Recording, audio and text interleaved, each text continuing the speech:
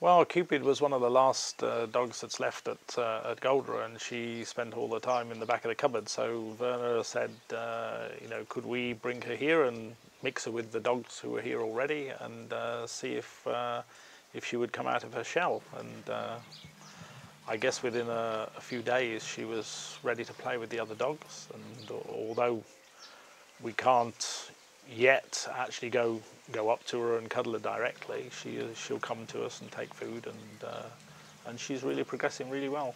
In 3 weeks, remarkably well. Oh, well, I think when Werner arrived with her, obviously she'd been very heavily sedated in the carrying box.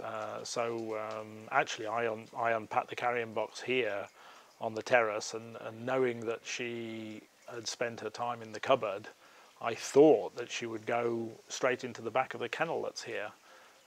But in fact she didn't do that. She went off in the garden out to the far corner of the garden and found a little safe place for herself. And she stayed there maybe for the first day, with a few ventures out to see the other dogs. But within a couple of days she was quite happily playing with some of them, and really getting on quite well. She fed originally just out on the terrace, just outside the kitchen door, but now she's feeding in the kitchen with the others, and you know, with 7 other dogs, that's quite progress.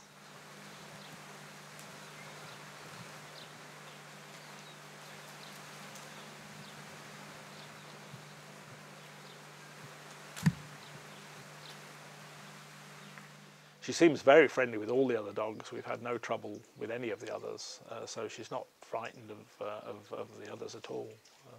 They're all quite small and very, you know, very friendly, but we've had no difficulties with her at all.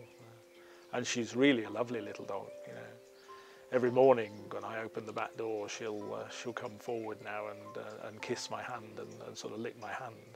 And just a couple of mornings I've managed to tickle under her chin before she's moved away again. So that's nice progress.